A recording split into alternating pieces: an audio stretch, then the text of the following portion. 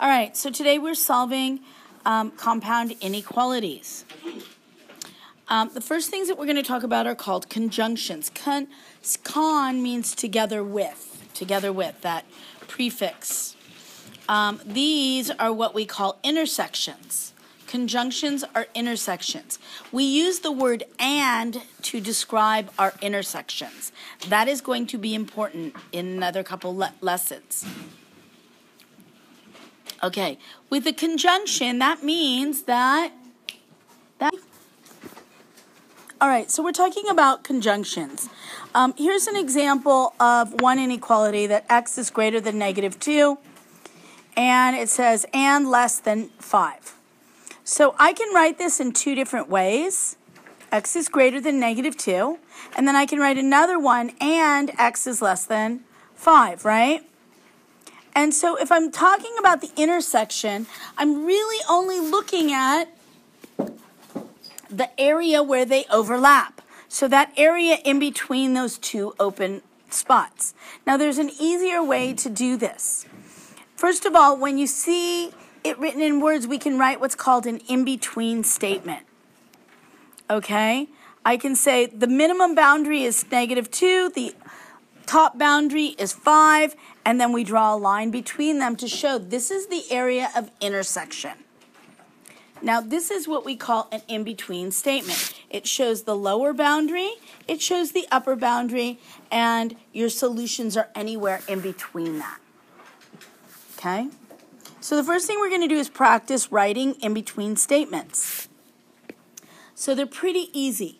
So all you have to do is take your numbers on the two inequalities, and I know this is an intersection because they use the word and.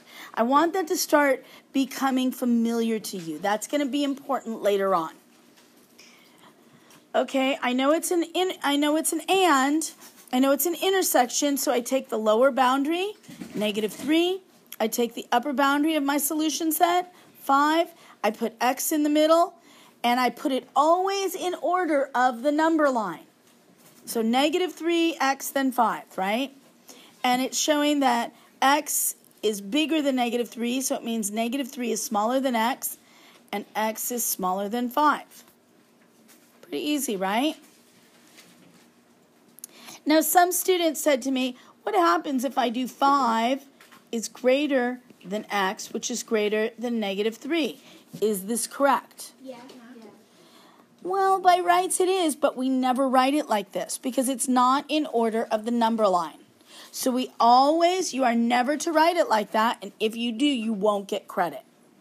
Okay? You must write it from least to greatest. -3 is less than x, which is less than 5. And you're going to read it the same way. -3 is less than x, which is less than 5. Sorry. All right. Pause the recording and try number 2 and 3 on your own.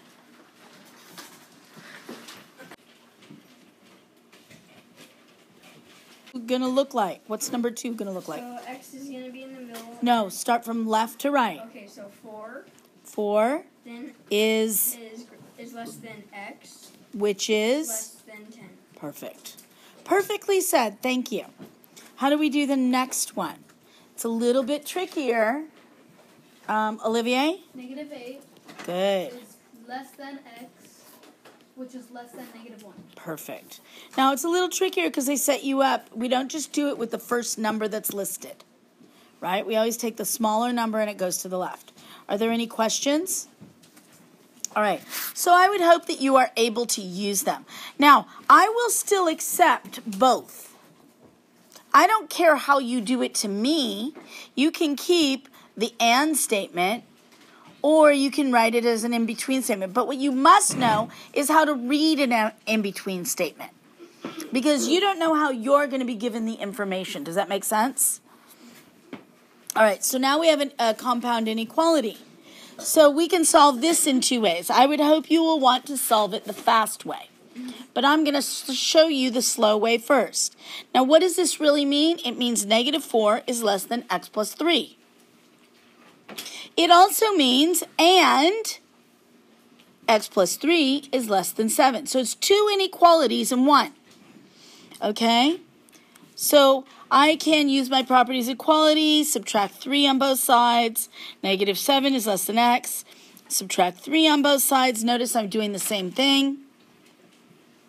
And I get x is less than 4.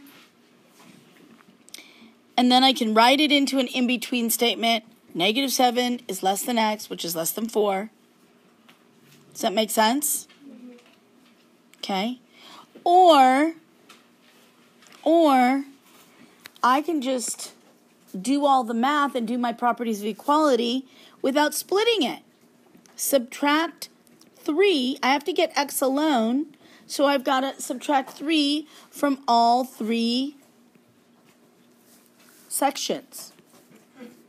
So I get negative 7 is less than x, which is less than 4. Which way is easier? Yeah. So, yes, I do want you to try and use that. Does that make sense? Okay. And then we can graph it. I need negative 7, I need 0, and I need 4. We're starting at negative 7, and I finish at 4, and I draw a line in between. And they're both open circles. Are there any questions? Okay.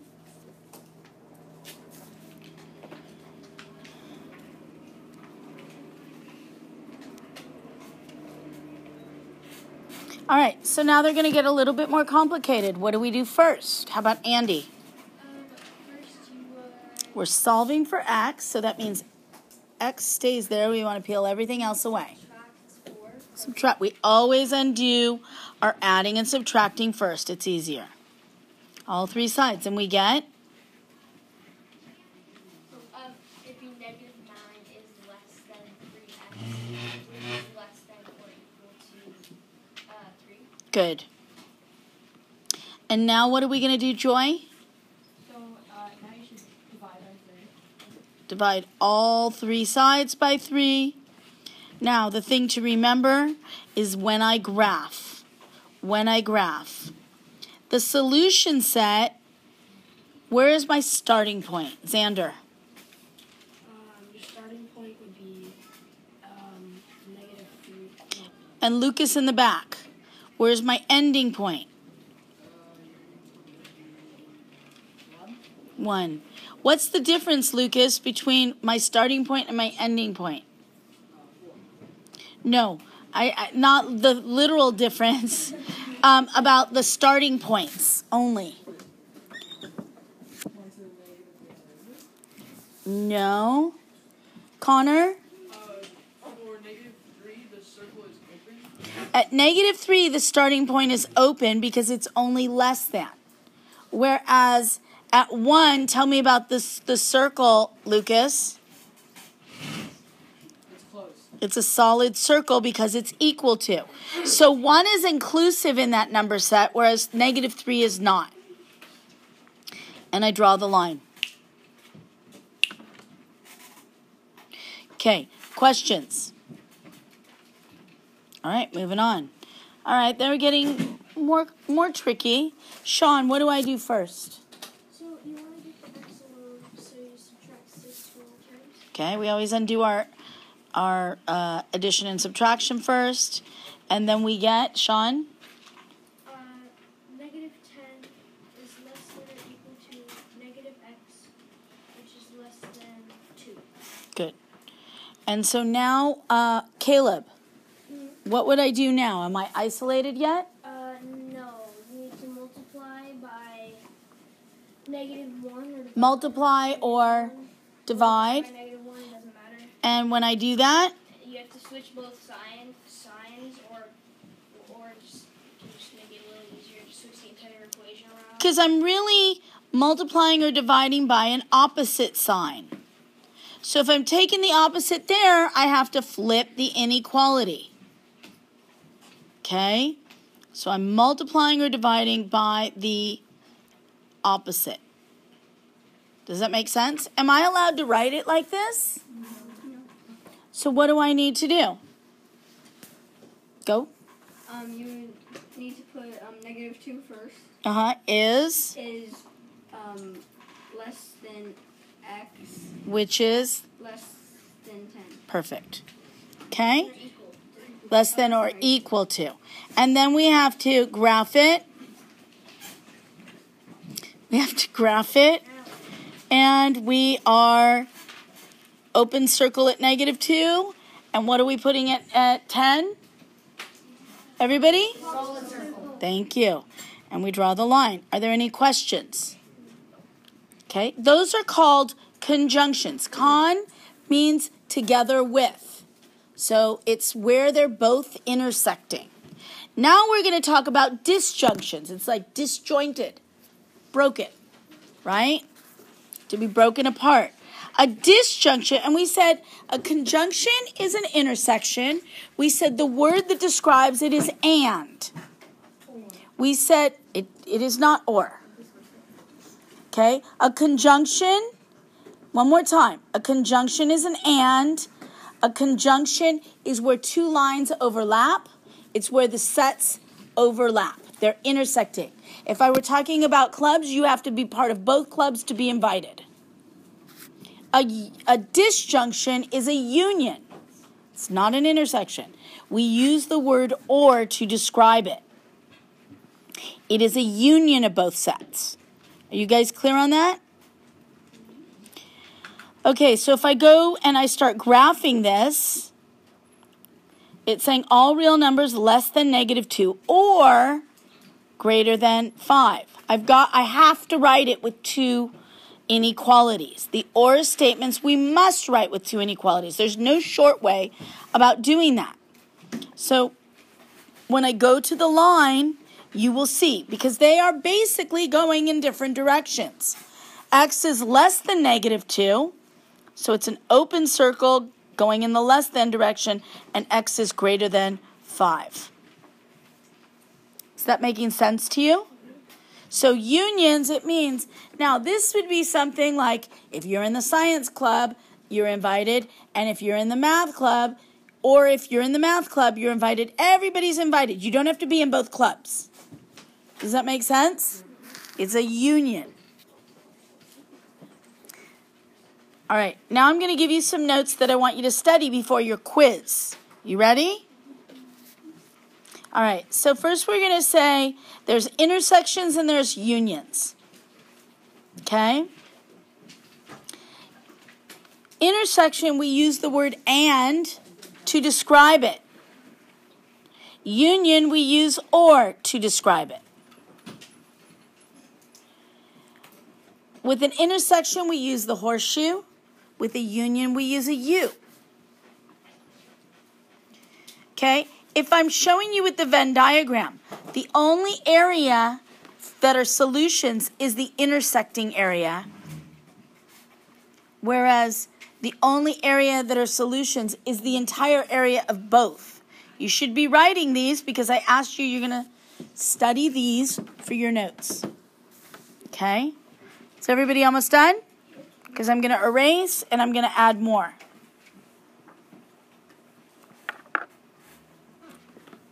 These are called disjunctions. These are called conjunctions.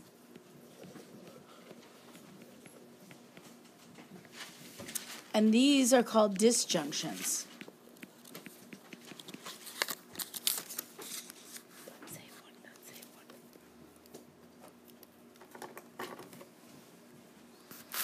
Okay, these are on the graph. Oh, these can be written as an in-between. I can write it like X is greater than 2 and X is less than 5. Or I can write it as an in-between statement. 2 is less than X, which is less than 5. On a number line, it's most of the time, not always, going to look like this. The disjunctions, you cannot shortcut it and write the in-between statement. You're going to say X is less than 2 or X is greater than 5. It's going to look like this.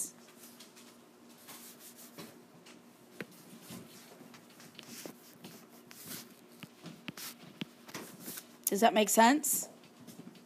Okay, are there any questions? All right, so those are the notes. I really want you to study those before you go and take your quiz. Okay, now take a minute and solve these. Pause the recording. All right, so let's check our answers. So we always undo our adding and subtracting first. And then what you get, you just basically put on the number line. X is less than 5. X is greater than 10. Remember, we need 3 numbers on the number line, 0 and your 2 other numbers. The thing I want you to pay attention to, one may be greater than or equal to, and the other is less than. Are you noticing that? They don't have to be the same. Remember, when we are dividing or multiplying by a negative, what do we need to do? We have to flip the inequality sign. Okay? Just solve them and graph them. Because this has an or statement, what kind of problem is this? It's a disjunction, and a disjunction is really a intersection or a union. A union, that's right. All right, so now let's look at some exceptions. We can do this. Remember last night, they gave you a solution where W was the solution. We could use the set name. So let's do some set builder notation, and we're going to graph each of these and see which inequality best describes the situation they're asking for. So I'm going to graph both situations. Okay, one is x is less than 5. It's an open circle, and I'm going less than 5. And the other one is x is less than 3. Which of these two inequalities shows the intersection? One of the two inequalities shows the intersection. Oliver. X is less than 3. X is less than 3 can be used to describe, because that is the only one that shows where it has the intersection. Does that make sense? And then I close it. You guys good with that? Yes. Gavin?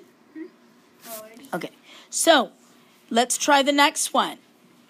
It's a union. I'm going to put it on the number line.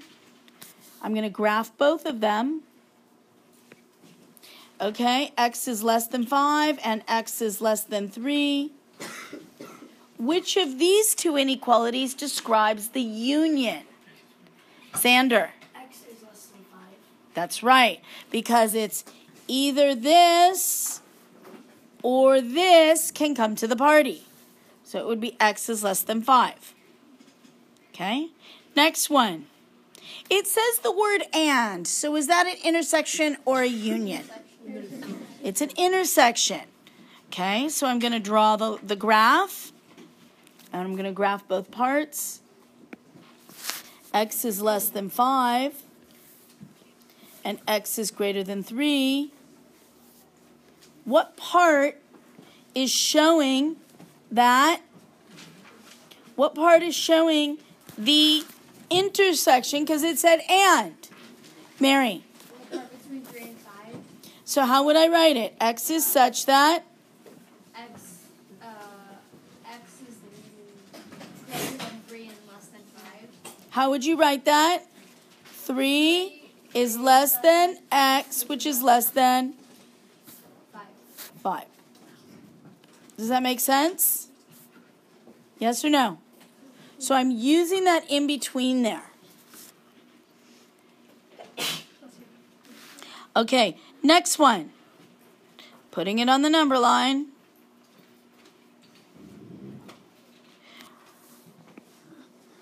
Okay, x is greater. Is this a union or an intersection? Union. So we're looking for the one that kind of describes everything, right? Both of them.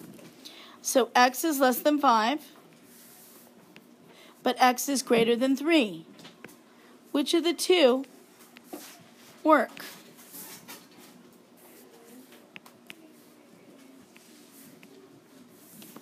What do you guys think? What would you write? Yeah. X is greater than less than 5 and greater than 3. Nope. Yes. Because it's in union, we would just write the thing that's on top. The x is less than 5. Okay, but what else? What numbers are included in this list of solutions? All real numbers. All real numbers. Any real number. Do you understand that? Because it's a union. It's everything here and everything here forever and ever. So that makes all real numbers. Does that make sense? Are part of the solution set. All right, let's try 4 more. Ready? Okay.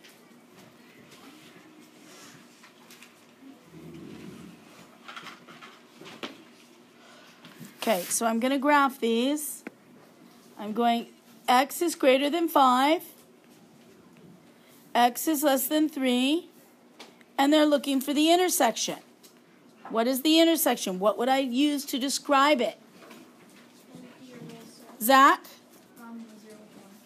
Okay, it is an empty set. I'm going to leave it empty. There's nothing that intersects here. You guys with me? Okay, let's do the next one.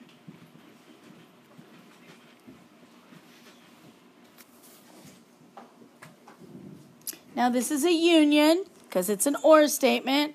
I'm saying here is x is greater than 5, x is less than 3. And the only way to write this is x is such that, hello?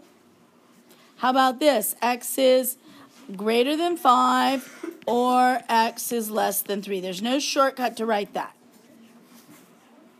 Because it's a union. It's all these, all these. It's everything excluding 3 through 5. Is this clear?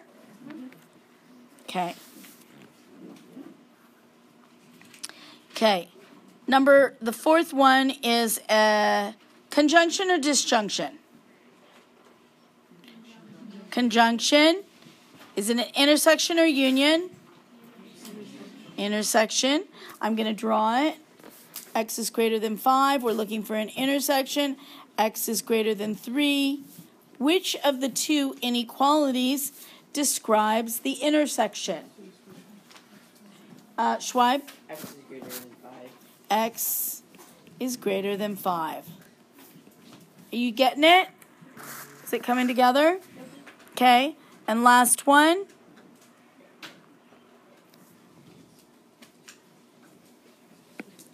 Okay. Where am I starting? X is greater than 5. And x is greater than 3. Is this a union or is this an intersection? Union. Which one best describes the union? Sabine? Yep. X is such that x is greater than 3. Is everybody understanding? All right, that's the end of the PowerPoint. Check Schoology for tonight's homework, which is page 408, number 1 through 47 all. No worksheet tomorrow. There's school tomorrow. I know, but I originally given homework for tomorrow.